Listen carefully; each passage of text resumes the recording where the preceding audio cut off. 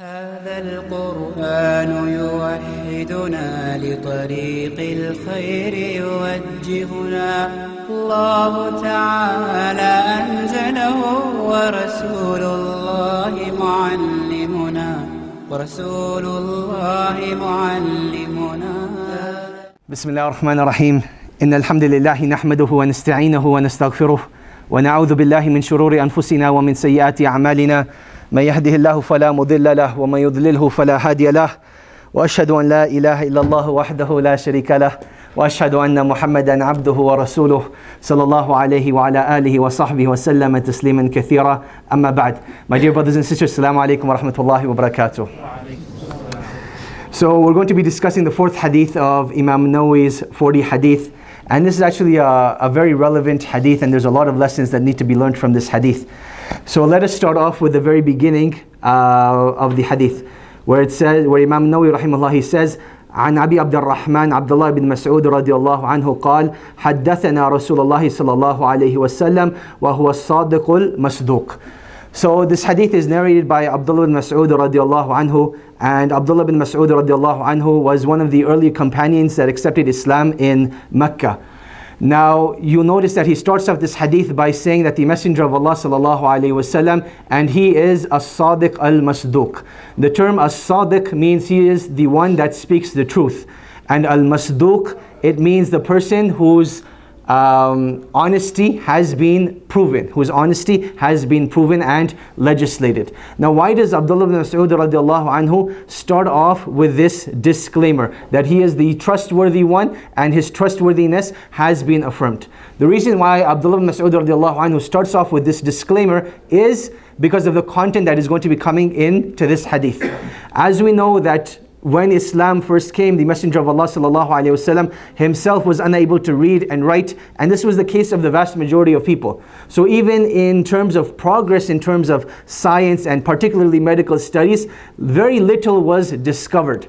And with the coming of Islam, science progressed very, very quickly in terms of its theoretical knowledge, because Allah subhanahu wa ta'ala revealed knowledge that was unknown to mankind at that time, and that was the knowledge of how the human being is formed. So if you look inside the very first verses of Surah Al-Mu'minun, you'll notice that Allah subhanahu wa ta'ala discusses the concept of how the fetus is formed and what happens in the womb and the different stages of human life at that time. And this is why Abdullah bin Mas'ud radiallahu anhu, he starts off with this disclaimer that he is as-sadiq al-masduq. Can someone just ask the brothers who are talking in the back to please stay quiet, inshallah? Jazakumullah khairan. And this is why he gives this disclaimer that he is as-sadiq al-masduq. Now what is the effect of this disclaimer in terms of aqidah, in terms of our faith? What effect does this have? It has a huge effect, my dear brothers and sisters, and that effect is that anything the Messenger of Allah sallallahu alaihi wasallam came with, it needs to be accepted. So anything that is authentically attributed to the Messenger of Allah sallallahu alaihi wasallam, it cannot be rejected whatsoever. In Surah Al-Hujurat, Allah subhanahu wa ta'ala, He describes the believers. He says they're the ones that believe in Allah subhanahu wa ta'ala and the Messenger, ثُمَّ لَمْ يَرْتَابُوا, and then they have no doubt about this whatsoever. So anything that the Messenger of Allah sallallahu alaihi wasallam came with, or Allah subhanahu wa ta'ala said, then it has to be accepted without a shadow of a doubt. So now a situation arises. What if there is a hadith that is in contradiction? And it's in contradiction to two things. Number one, with another hadith. And number two, with science. So let's talk about in terms of hadith being in contradiction to other revelation. So we'll make it general, not just other hadith, but other revelation, whether it is the Quran or the Sunnah. How do you deal with contradictions between different forms of revelation? Imam ibn Khuzaymah rahimahullah, he died in the year 311. And he made a very pompous claim. And that claim was that anyone that ever finds any contradiction in revelation between either one hadith or another, or one hadith in the Quran, then let him bring it to me. And I will reconcile it for him. So the point that he was trying to make is that there is not going to be any contradiction in revelation, because the source of that revelation is one. That source of revelation is one. So what are possible reasons that one may find an apparent contradiction? Because it's not going to be a real contradiction, but what are reasons that a person might find an apparent contradiction? And you're going to find three main reasons for that. Three main reasons for that.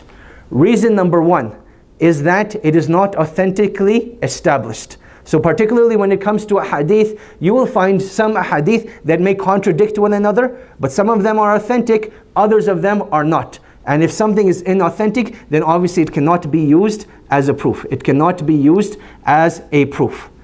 A second reason why you may find apparent contradiction between revelation is the concept of nasikh and mansukh, is the concept of abrogation. So Islam came as a very practical religion. And that being said, there are certain things that were revealed gradually. They weren't revealed all at one time. The easiest example of this is that of alcohol. Allah subhanahu wa ta'ala, when He prohibited alcohol, it was prohibited in three main stages. It was prohibited in three main stages until Allah subhanahu wa ta'ala finally prohibited alcohol altogether. So that is a second reason why a person may find an apparent contradiction, but in reality it isn't a contradiction. It's just that something has abrogated the command or has abrogated the ruling. The third reason why a person may find a contradiction, and that is that in reality that concept or that point is not from the Messenger of Allah sallallahu alaihi wasallam himself, but from a Sahabi. Is from a Sahabi. So when the Sahabi or the person narrating the hadith, he actually introduces something from himself into the hadith itself. And the reason why I mentioned this one in particular is because this is something we're going to see in this hadith, where Abdullah bin Mas'ud radiallahu anhu, he introduced something from himself to explain something from the hadith, to explain something from the hadith. So we need to find out that yes, even if it is authentic, are these truly the words of the Messenger of Allah sallallahu alaihi wasallam, or is there something introduced from the Sahabi himself? From the Sahabi himself. A fourth reason that you will find apparent contradiction, and that is particularly when it comes to the hadith, as opposed to the Quran is preserved in wording and in meaning. Meaning that the wording of the Quran will never change. The meaning of the Quran will never change. Whereas the hadith of the Messenger of Allah sallallahu alaihi wasallam, they are preserved in meaning and not necessarily in wording.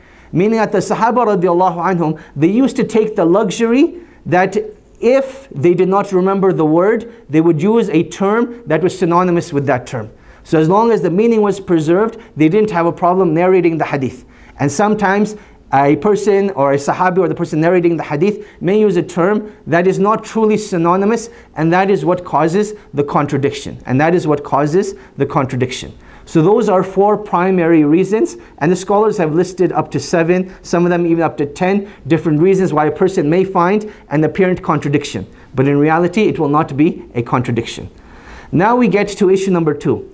And that is, what if an individual finds an apparent contradiction between science and revelation? And rather than using the term science, we're going to use the term intellect, because science is a product of our intellects. And this is the term that the earlier scholars used. And one of the great, I guess, theses, if you want to call it that was written on this subject, was written by Sheikh al-Islam ibn Taymiyyah rahimahullah. It was called Dar Ta'arud al-Aql lin-Naql. That removing all of the doubts relating to the contradictions between intellect and revelation. So the first thing that's important to understand over here is that the source of revelation and the creator of the intellect, again, is one and the same. So if they are both from the creator, then there shouldn't be any contradiction. So where will the contradiction come from? Where will the contradiction come from? The contradiction will come from 2 main cases in this situation. Case number 1 is that there is a flaw in the understanding. There is a flaw in the understanding, a flaw in the logic. So the logical deduction that mankind comes to, that's where the flaw is. Whereas the text within of itself is perfectly fine and there's no issue with it whatsoever. A second reason that, actually sticking to the first reason first, another thing related to reason number 1 is that there's a flaw in logic, or a flaw in the deduction, is that this can also be applied to progress in science. So as science progresses and as science develops, obviously theories will change. right? And as what was known as a fact 50 years ago is no longer considered a fact now, because our understanding of the world, our understanding of science is developing. So this will go under category number 1. Then the second reason why a person may find a contradiction or an apparent contradiction between intellect and revelation, then this is from one of the points from part number 1, and that is that perhaps there is the narration that is being referred to is inauthentic. Perhaps the narration that is being referred to is inauthentic. So those are generally how the scholars address the issue of contradiction between revelation and contradiction between science and intellect within themselves. Two people that paid a lot of attention to this from the people of the past was Ibn Taymiyyah rahimahullah in his thesis Dar Ta'arud al-Aql al-Naql, and in our time someone who paid more close attention to the concept of revelation within of itself was Sheikh Muhammad Amin al-Shinqiti. So Sheikh Muhammad Amin al-Shinqiti rahimahullah ta'ala, what he did was he took all of the verses and all of the hadith that people had a problem with. So the hadith that the sun bows down to the arsh of Allah subhanahu wa ta'ala every day as it rises and sets.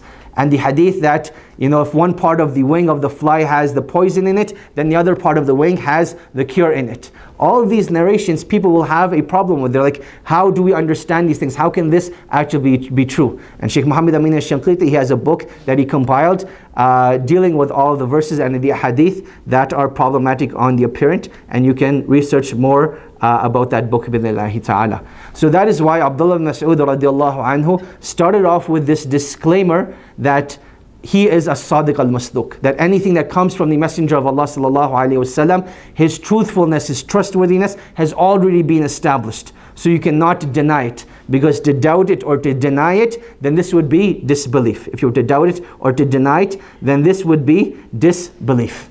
Now let's actually get into the actual text of the hadith itself. So we're going to just say it in English with the exception of one part bi'idhnillahi ta'ala. So he says, verily the creation of any one of you takes place when he is assembled in his mother's womb for 40 days. When he is assembled in his mother's womb for 40 days. So the Messenger of Allah sallallahu alaihi wasallam, he talks about the very concept of how human beings are developed. And this is one of the scientific miracles of the Quran. So obviously this knowledge was not known at the time of the Messenger of Allah sallallahu alaihi wasallam, not with the doctors, not with the Muslims, not with the previous religions, but this is one of the things that Allah subhanahu wa ta'ala revealed to prove that this was a revelation from Allah subhanahu wa ta'ala himself. And this brings us to a topic of, one of the criticisms that is made against the Quran is a criticism known as Hagerism. And what Hagerism actually is it is an accusation against the Prophet ﷺ that he compiled the Quran from previous sources.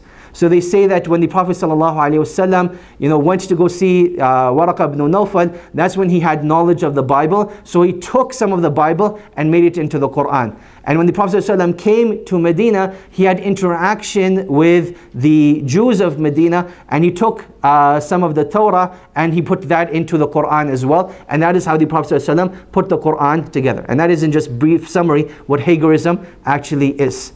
Now, one of the simplest ways to refute that concept is, how about that material that isn't found inside of the previous scriptures? And this is a clear example of it. That the form of how human beings were formed and developed is not mentioned in any of the previous scriptures, but rather this is something that Allah subhanahu wa ta'ala revealed in the Quran itself. And something like this, in our day and age, it may not uplift our iman, because alhamdulillah science has now reached that level where we understand these things. In fact, so much so that, when a couple who is expecting a baby, they go to a doctor now, even before the baby is born, they can tell what the gender is. And I'm not just talking about, just a simple, what's the word called? Ultrasound. Not the ultrasound. Antenatal. It's not the ultrasound, I'm thinking of a different word. But the simple version of it is the ultrasound. But even the ultrasound has been taken to a next level. Like the ultrasound is usually just in 2D form and it's like black and white. But now technology has come to such a level, it actually creates a 3D image of the baby, and you can see a 3D image of the baby while it's inside the mother's womb. And that is how far technology has come. So in our day and age, it may not uplift our spirits, but you can imagine for the Bedouin man that has no understanding of how, the human being is developed, or even the philosopher at that time. If you look at, Aristotelian philosophy and how they perceived the development of human being, they just considered it, one tiny human being. And that tiny human being over time gradually grew inside the mother's stomach, and that's what came out. So that's what the Greek philosophers of old used to assume. That's what happened with the human being. And that's how the human being came about. But Allah subhanahu wa ta'ala for the first time introduces to mankind the concept of how the fetus actually develops. Now the first stage, as is mentioned of the Messenger of Allah sallallahu alayhi wasallam over here, is that of the combination of the two fluids. Now when looking at this subject from the Quran and the Hadith, there's two important distinctions to keep in mind. One was the creation of Adam alayhi salam, and the second was the creation of human beings themselves. And a lot of the times people will get this confused. So Allah subhanahu wa ta'ala, when He talks about the creation of Adam alayhi salam, or the creation of mankind as a whole, Allah subhanahu wa ta'ala will say that mankind as a whole was created from dust or was created from dirt. And people assume that, hey, Allah subhanahu wa ta'ala is saying that our creation came from dust and dirt. Yes, as a species, that's how Allah subhanahu wa ta'ala created Adam alayhi salam. Whereas all of us now, we're past that stage. Our first stage is this phase known as the nutfa. The first phase is known as the nutfa. And that is a combination of the two liquids, the liquid of the male and the liquid of the female. As they climax, that liquid is released. And subhanAllah, if you study this is like one of the greatest miracles that Allah subhanahu wa ta'ala has created. And inshallah, I don't think we have any young kids here. Do we have any young kids here? I don't want to give them their first introduction to sex ed here. Do we have any kids here? No kids, right? Speak freely, not too freely. Shyness is from Islam. So just to keep it very simple, the miraculous point that I'm talking about is that Allah subhanahu wa ta'ala will send one egg from the woman's womb. And this one egg will be approached literally by millions and hundreds of thousands of sperm. And it is just one of the millions, one of the 100,000s out of the various possibilities that could happen at that time, that one gets selected and one gets chosen, and through that combination, that is where the human being comes from. That is where the human being comes from. And then the second phase of this miraculous nature is how from two liquids, Allah subhanahu wa ta'ala brings about a solid. From two liquids, Allah subhanahu wa ta'ala brings about a solid of flesh, of skin, of bone, of intellect. From two things that have no value whatsoever. You can't do anything with those liquids other than reproduce human creation, subhanallah. So it shows you the miraculous nature of this. So this is the first phase that the Messenger of Allah sallallahu alaihi wasallam is referring to. Now what's important about this aspect of the hadith is that the term nutfa, is it actually a part of the hadith, or is this something that Abdullah bin Mas'ud radiallahu anhu introduced into the hadith? So the first thing we look at is that if you look at the versions of this hadith, and this hadith is mentioned by many people. It's mentioned by Bukhari, by Muslim, by Ahmad, by Abu Dawood, by Tirmidhi and Ibn Majah. So a lot of the major collections of hadith, they will have this hadith. When you look at the version of Bukhari and Muslim though, you will find that the term nutfa is not actually a part of it. The term nutfa is not actually a part of it. And this is one of the earliest indications that shows us that this was idraj. And what idraj actually means, it was introduced by the companion himself to explain this concept. So why is this so important and relevant?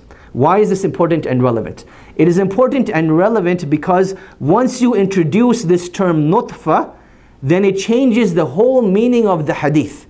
Because with the term nutfa, it means that the first 40 days of this phase is known as the nutfa phase. And then you have a second 40-day phase, and then you have a third 40-day phase. That is the implication of it. And you'll see from a fiqh perspective, that has a huge implication for two reasons. Number one is the issue of the janazah. The issue of the janazah. Because if we say that each phase is 40 and then the soul is introduced at the 120th day, then that means that the janazah should only be prayed after the 120th day. And likewise, the issue of abortion. Has a woman killed a soul when she has an abortion before 40 days, after 40 days, after 120 days? What is the issue here? So that is why the term nutfa is of the utmost significance in this narration. And Allah subhanahu wa ta'ala knows best, but the term nutfa is not actually a part of the hadith. It was not said by the Messenger of Allah sallallahu alayhi wasallam, and this obviously has great ramifications now. And that great ramification being that rather than the soul being introduced on the 120th day, now the new meaning of the hadith is that the soul is introduced on the 40th day. That the new meaning is that the soul is introduced on the 40th day, and we'll discuss some of these issues as we go along. So he goes that he is assembled in his mother's womb for 40 days, and then he is a drop of fluid. That is the term nutfa. That is the idraj from Abdullah bin Mas'ud radiallahu anhu. Then it becomes a clot for a similar period. The second phase is the phase known as alaqa. And when blood becomes clotted or coagulated, that is when it becomes alaqa. And this is the second phase where now from those, the two liquids meeting, it now becomes a form of blood. And this clot of blood, where it becomes coagulated and jelly-like, it actually clings to the womb. So here Allah subhanahu wa ta'ala is giving us a second insight in terms of what's happening. So it's not just inside the womb, but it's clinging to the uterus at that time. And this is something, again, the doctors did not know, and Allah subhanahu wa ta'ala tells us about. And this is the second phase of it, where it becomes an alaqa. And then thereafter, it is a lump looking like, and the term over here used is mudgha. The term mudgha over here is a lump-like looking thing. And to get a clear example of mudgha is that I want you to imagine that you've been chewing a piece of gum. When you take that piece of gum out, what does that gum look like? That gum will look like, all wrinkly and shaped up in a curved form. That's exactly what a mudgha is. That is exactly what a mudgha is. It's like a chewed piece of flesh, a chewed piece of meat. That is the third phase that Allah subhanahu wa ta'ala is referring to over here for a similar period. Then an angel is sent to him who breathes the ruh into him. And we said that this is where the ikhtilaf takes place amongst the scholars. That is it at 40 days or is it at 120 days? Because if it's at 40 days, then it means that all three phases took place within the 40 days. However, if we say that nutfa is a part of the hadith, then nutfa is for 40 days. And alaqa is for 40 days. And mudgha is for 40 days. And that gives us 120 days. And 120 days. This angel is commanded to write, blows the spirit into him. Actually, let's comment on this. The concept of the spirit.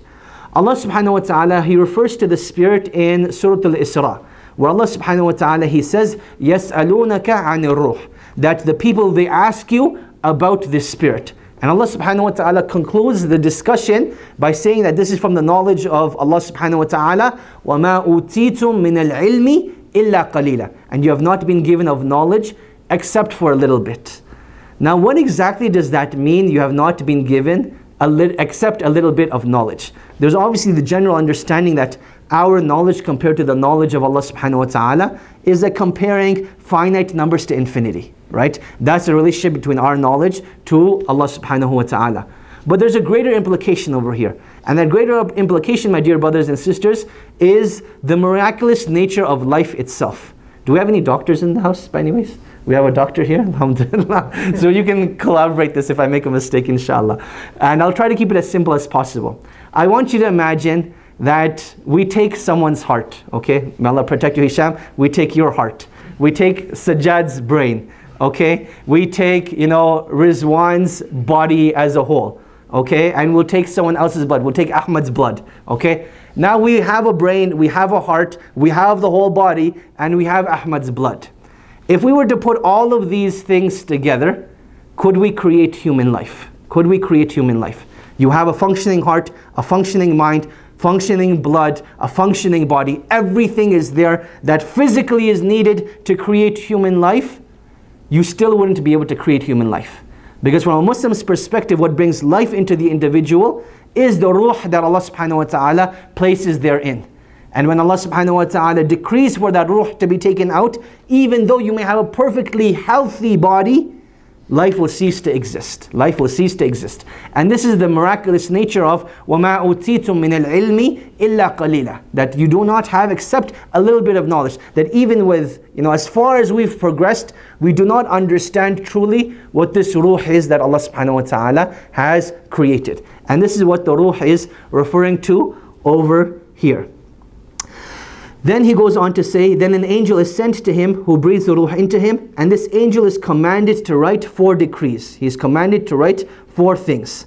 He is commanded to write down his rizq, he is commanded to write down his lifespan, he is commanded to write down his deeds, and whether he will be from the happy people or the wretched people.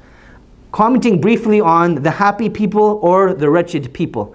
This is not just referring to happiness and wretchedness in this life, but it is referring to the greater element of happiness versus, meaning the people of Jannah, versus wretchedness being the people of Nar and Jahannam. That is what it is referring to. Now this leads us into the element of qadr. And we're going to have a bigger discussion on qadr in the second part of this hadith. But our belief in qadr as Muslims consists of 4 levels. Does anyone know what the 4 levels of our belief in qadr are? We've discussed this a couple of times in the past. Our belief in qadr as Muslims consists of 4 different levels. We need to believe in 4 different things to properly believe in qadr. Any Muslims in the house? Go for it. I'm not sure, but there is the first qadr which was written 50,000 years before the khalq. Are you referring to that? No, okay, so those are the different types of qadr, but I'm talking the different levels of qadr we have to believe in. Can I just, I think Allah subhanahu wa ta'ala, before the creation of earth, made all, what given time I really don't know, but He created all the human beings at one time. And He told everybody to bow. And then everybody bowed. Then that's the reason the kafirs are there, because kafirs previously had bowed, and that time they did not bow later on when they went down to the earth. So Allah subhanahu wa ta'ala has already created all human beings, all of us, and has given us our nasib also, our qadr. Fantastic. That's the first thing. Second thing okay. I'll let you finish, then I'll comment on it. Go ahead, please continue. Okay. And then the other thing is that once the person comes down to the earth, of course, as per the narration, when the person is born or a person is in the womb in the uterus of the mother, that time the qadr or his fate is already being created. Is there. Now there is a concept about, if for example the person is a good doer, is a mu'min, right, and he has a calamity. Does he have similar type of calamity? Does he have exactly the same? No, it gets modified a little bit, and that because of even the qadr changes. Even the qadr changes. If the person is really a good pious Muslim, then he will not have that same exposure of calamity as a kafir person, and that's why it says that even the calamity or the degree of the bala or the degree of the bad effect or an accident or something can also be modified this one. So that's your understanding of really? it. You went on a completely different tangent, but for the most part what you're saying is accurate. For the most part of what you're saying is accurate. Just to make a brief commentary on the first thing that you were saying, that Allah subhanahu wa ta'ala created all human beings, that's not 100% true. Allah subhanahu wa ta'ala created our spirits before our physical bodies were created, and that's the world of the ruh. And this is, if you refer to Surah Al-A'raf, Surah number 7, verse 172, Allah subhanahu wa ta'ala talks about this concept of the mithaq. And the mithaq is a covenant that Allah subhanahu wa ta'ala took, where He asked all of the souls, Alastu bi rabbikum, am I not your Lord? And so there wasn't actual bowing down, but He posed the question to them, that am I not your Lord? And everyone said yes. So that is the first part that you were talking about, and we'll talk about the second part in my discussion over here. So talking about the maratib of qadr that are compulsory to believe in. So these are the levels of qadr that in order to understand qadr, in order to be a believer, you may not know the terminologies, but you have to agree with these general concepts. And there are 4 levels, so let's everyone memorize them now, bi'idhnillahi ta'ala. Number 1 is that Allah subhanahu wa ta'ala has ultimate knowledge of 4 things. Allah subhanahu wa ta'ala has ultimate knowledge of four things: the past, the present, the future, and if there was a way to have an alternate reality, then Allah subhanahu wa ta'ala would have known that as well. So that is how vast Allah subhanahu wa ta'ala's knowledge is, and that is the first element of qadr, that Allah subhanahu wa ta'ala knows everything. There's nothing that is hidden from Allah subhanahu wa ta'ala. The second element of qadr is that our qadr, what was written down for us, was written down 50,000 years before the heavens, creation of the heavens and the earth. Allah subhanahu wa ta'ala created the pen, and He told the pen to write, and the pen wrote everything that will exist from that time till the day of judgment. So anything that is meant to happen in our lives doesn't happen by chance. It doesn't happen just out of a random act, but Allah subhanahu wa ta'ala has meticulously and diligently planned this all together. So all of this was written down 50,000 years before. And this is going to take us into our discussion, what Hisham was talking about, the different types of writing of qadr. So the greatest form of writing of the qadr is known as the Lawh al-Mahfuz. And that is what was written 50,000 years before the creation of the heavens and the earth. And we'll talk about the different types of writings after I finish the 4 points. Point number 3 is that nothing happens except by the will of Allah subhanahu wa ta'ala. Except by the will of Allah subhanahu wa ta'ala. The term in Arabic is mashia. And there's two terms that are used synonymously but are not used synonymously. And it is at this third stage of our belief in qadr that people make the greatest amount of mistakes.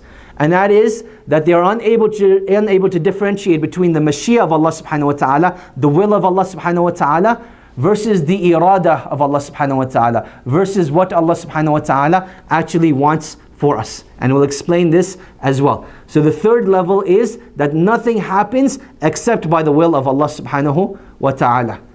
And then the fourth level, and this is the final and fourth level, is that all of our actions are created. All of our actions are created. The good of them are from Allah subhanahu wa ta'ala. The bad of them are from our own selves. The bad of them are from our own selves. So these are the 4 levels of qadr. Can anyone repeat them back to me? Go for it. So the first one is that Allah has knowledge of everything. Yep. The second one is the pens that wrote 50,000 years before His creation. Yep. The third one is that that all the good and bad. Well, that's the fourth one. The good and bad come from Allah, or the good comes from Allah, and the bad comes from us. And the third one was nothing happens except by the will of Allah subhanahu wa ta'ala. So now let's expand on these points, and you'll see the significance of writing these things down, because I'm telling you, you're not going to remember this if you're trying to memorize this at the end of the halaqah. So talking about point number 2 now, with the writing down of the qadr, the writing down of the qadr. The greatest form of the writing down of qadr is the qadr that was written down in the Lawh al-Mahfuz. And this is the qadr that will never ever change. Whatever is written down in the Lawh al-Mahfuz, this can never ever change. Then the second type of qadr is the qadr which is written down at the birth of the child, at the birth of the child. And these are the 4 things that are, sorry, not at the birth, at when the spirit is blown into the child. That these 4 things are written. That his rizq, the span of his life, his deeds, and whether he will be happy or wretched. Meaning Ahlul Jannah or Ahlul Nar. So those are the 4 things that are written down at the time of when the spirit is blown in. And this is from the qadr that can be changed. And we'll talk about how qadr can actually be changed. Then the third type of qadr that is written down. And that is the qadr that is written down every year on the night of Laylatul Qadr. On the night of Laylatul Qadr itself, Allah subhanahu wa ta'ala has the angels write down qadr at that time. Some of the scholars have held an opinion that there is a 4th type of qadr, and that is a qadr that is written down on a daily basis. That is a qadr that is written down on a daily basis. And that is from the verse in Surah Al-Rahman where Allah subhanahu wa ta'ala says, كُلَّ يَوْمٍ هُوَ فِي شَأْنٍ. That every day Allah subhanahu wa ta'ala has an affair. And they said that this affair is the writing down of the qadr. But this was held by some of the predecessors, and not all of the predecessors held this opinion. So this leads us into, what does it mean that qadr can be changed? So what is written in the Lawh al-Mahfuz is the final decree. And only Allah subhanahu wa ta'ala knows what is inside the Lawh al-Mahfuz. No one else knows what's inside the Lawh al-Mahfuz. That is the final decree. The second types of the writing, we'll call this the rest of the types, the second type. And those are the types that the angels know. Those are the things that the angels know, that they will be dictated by Allah subhanahu wa ta'ala, but as they're gradually happening, and they can gradually change as well. What changes those things? A person making dua. So the Messenger of Allah says that nothing changes qadr like dua. So the angels write down one thing, a person makes dua, Allah changes their fate from the second type of qadr, and that is what it means, qadr changing. Likewise, committing sins, they cut off a person's rizq. A person is supposed to have an XYZ amount of rizq destined for them. That's what's in the Lawh al-Mahfuz. That's not going to change. But however, what the angels write, the more sins you commit, then the less rizq you will actually have, and the angels will just subtract that as well. In terms of one's lifespan, the Messenger of Allah ﷺ tells us that nothing elongates one's lifespan like the keeping of good relationship with one's family members, right? So this is from the second type of qadr. It is not from the qadr that is written in the Lawh al-Mahfuz. Then the third stage of belief, we said, is to believe in the will of Allah subhanahu wa ta'ala and how nothing happens except by the will of Allah subhanahu wa ta'ala.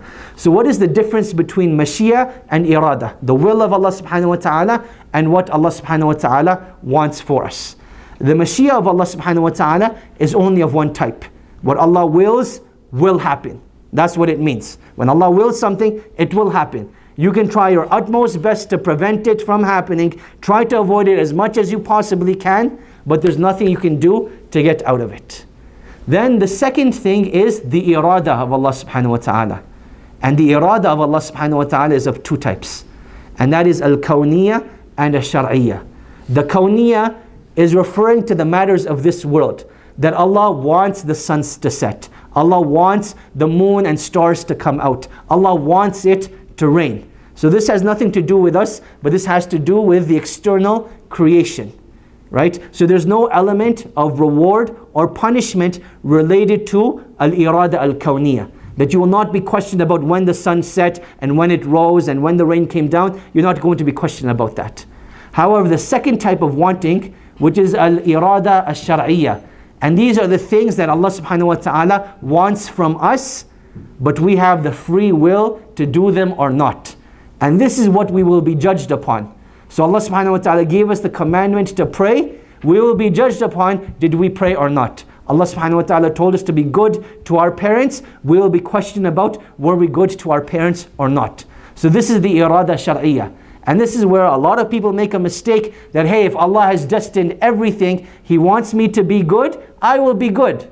Right? The mistake is in this third level over here. That do not confuse the mashia of Allah subhanahu wa ta'ala with the irada shar'iyya of Allah subhanahu wa ta'ala. So what Allah subhanahu wa ta'ala will force into happening is not the same thing as what Allah subhanahu wa ta'ala expects from you or wants you to do in your life. And then the fourth and last level of qadr, we said, is that all of our actions are created. However, the goodness of them, then that is a result from Allah subhanahu wa ta'ala. Whereas the bad of them, then this is a result of our own deeds. This is a result of our own deeds and our own doing. And the clearest indication of this, as the Prophet ﷺ made it very, very clear, وَالشَّرُّ لَيْسَ إِلَيْكَ. That when he used to make dua to Allah subhanahu wa ta'ala, he used to say, and no evil is attributed to you. And Allah subhanahu wa ta'ala, He tells us in the Quran, ظَهَرَ الْفَسَادُ فِي الْبَرِّ وَالْبَحْرِ بِمَا كَسَبَتْ أَيْدِي النَّاسِ. That fasad, evil and wickedness has become present in this world as a result not of Allah's will, but because of the evil actions that mankind themselves used to do. So evil is attributed to man, and it is never attributed to Allah subhanahu wa ta'ala. Now, as a sub-point related to this relates to the concept of good and evil in Islam. That from a Muslim's perspective, is there such a thing as absolute complete evil? And the answer to that is no. There's nothing that Allah subhanahu wa ta'ala has created that is 100% absolute evil. And when my teacher was explaining this, he used a funny joke. I don't know, since this is being recorded and live, how well it's going to work. But he said, there's nothing that's 100% absolute pure evil, not even your mother-in-law. That's what he said. So I'm just narrating it as he said it. So even if you were to look at the concept of Iblis and Shaitan, is Iblis and Shaitan 100% pure evil? And the answer to that is, from our perspective, no, that is not the case. How so? The reason that is, my dear brothers and sisters, because if Iblis and Shaitan did not exist, then we would have no temptations to fight off, with which we would not incur any good deeds. If Iblis and Shaitan did not exist, we would not say, A'udhu billahi minash shaitanir rajim, and get rewarded for that act. So it is through the presence of Iblis that these good deeds are possibly done. Had Iblis not existed, then those deeds could not have been done. So that, in summary, is the portion of the hadith of the wording of the Messenger of Allah sallallahu alaihi wasallam. The next part of this narration, they are from the words of Abdullah bin Mas'ud. They are from the words of Abdullah bin Mas'ud, and we'll go through it very quickly and briefly, bidhnillahi ta'ala. He says, I swear by Allah, and there is no God other than He, one of you may perform the deeds of the people of paradise till there is not an arm's length between him and it. Then that which has been written will come forth, and he will become from the people of the hellfire. And one of you may perform the deeds of the people of the hellfire till there is not between him an arm's length and it. Then that which has been written will come forth and overtake him, and he will become from the people of paradise and will enter into it. So now, this is from the statements of Abdullah bin Mas'ud radiallahu anhu. And he starts off by swearing, by taking an oath by Allah subhanahu wa ta'ala. And this is a technique that is used to make a person believe. So a person says something, I will do something, and you might not believe them. But when the person says, Wallahi, I will do it, you take it more seriously. You think a person is more dedicated, that they're swearing by Allah, right? Unless, actually I don't want to insult the Somalis here, but if they say, then it has a different meaning altogether. No offense, inshallah. So a person takes an oath, and that is for the sake of emphasis, that look, this is really how it is, to make people have conviction and belief in this. Now the reason why this is accepted as a part of the hadith, this is the reason why this is accepted as a part of hadith. This is one of the principles of the science of hadith, that if a sahabi ever speaks about a matter of the unseen, even though it is not a hadith, it takes the ruling of a hadith. It takes the ruling of the words of the Messenger of Allah sallallahu alaihi wasallam, because he couldn't have known this subject matter had it not been for the Messenger of Allah sallallahu alaihi wasallam. And that is why this portion of the hadith, even though it is from the words of Abdullah bin Mas'ud radiallahu anhu, it takes the ruling of a hadith, because he couldn't have known this other than through the Messenger of Allah. And this is further proven through narrations of Bukhari and Muslim, that the Messenger of Allah sallallahu alaihi wasallam made similar statements to this. And that is that a person will do the actions of the people of paradise until qadr overtakes him, and then he goes to the hellfire, and vice versa, the opposite as well. Now, how do we explain this subject matter? How do we explain this subject matter? That how is it fair that a person does the actions of the people of Jannah, and then all of a sudden qadr overtakes him and he's thrown into the hellfire? The way we explain this is that we have a simple principle in hadith, and this is a foundation that you should develop for your deen altogether. That if you want to understand anything in this religion, never take an isolated verse, never take an isolated hadith and try to develop a complete understanding. If you want to develop a complete understanding of a subject matter, you have to have all of the texts related to that subject matter. So when you combine all of the texts of a hadith and Quran pertaining to qadr, pertaining to this subject matter, you will find two things. Number one is that on the apparent, it seemed like this person was doing actions of the people of paradise. But in reality, this person could have been a hypocrite, that he was hiding his hypocrisy, and then he was thrown into the hellfire because it became apparent of his hypocrisy. And that is why that is the case, right? So that is issue number one, is that the person was a hypocrite. Number two is that maybe it did not reach the level of hypocrisy, but there is no sincerity in his actions. So a person is doing all of these deeds that seem great, but in reality there is no sincerity in his actions. There is no sincerity in his actions. And that is why he is thrown into the hellfire. So that explains the first portion of the hadith, where a person will seemingly be from the people of paradise, but in reality isn't, and then he's exposed for that. But how do we explain the second part of the hadith, where a person seemingly does the actions of the people of the hellfire, but in reality then qadr overtakes him and he enters into paradise? This too also has two perspectives to it. Number one is that this person has goodness in his heart, but because of his surroundings, he's just been completely led astray. So these are Muslims by definition, that they were raised in a Muslim household. They have Muslim names, but they know nothing about Islam whatsoever.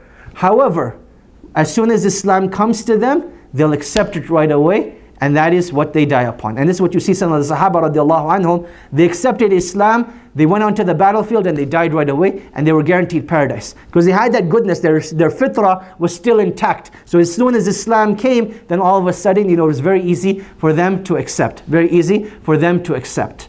And then there was a second approach that was taken, pertaining to the second part. And this is something that is important to know as well. Our predecessors, when they spoke about qadr, they had two important principles relating to it. And this is what I want to conclude with. Number one is that qadr, sirrullah. It is the secret of Allah subhanahu wa ta'ala. And the secret of Allah subhanahu wa ta'ala will not truly be understood. Meaning that as much as you try to put your intellect to it, you're not truly going to understand how it works. Because Allah subhanahu wa ta'ala is beyond space and time. He is the creator of the intellects, and therefore anything we understand is restricted to space and time, and is restricted to what our minds can possibly comprehend. And Allah subhanahu wa ta'ala is beyond that. Allah subhanahu wa ta'ala is beyond that. The second principle they had, that when it comes to matters of qadr, pass it just as it came. Meaning that ahadith pertaining to qadr, ayat pertaining to qadr, don't try to delve into them, but rather just pass them on as they came. As long as you believe this is from the Messenger of Allah, accept it at face value. Don't question it, don't challenge it. Because at the end of the day, the Messenger of Allah and Allah subhanahu wa ta'ala won't lose anything. But you are the one that's going to lose out by trying to question it. And this is where submission and faith come into play. That your Islam is based upon submission to Allah subhanahu wa ta'ala. And as long as you continuously submit to Allah, you will be guided. But the second you try to rebel and start questioning Allah subhanahu wa ta'ala, then that is when you have already begun to go astray. And Allah subhanahu wa ta'ala knows best. Now I'm assuming we have questions.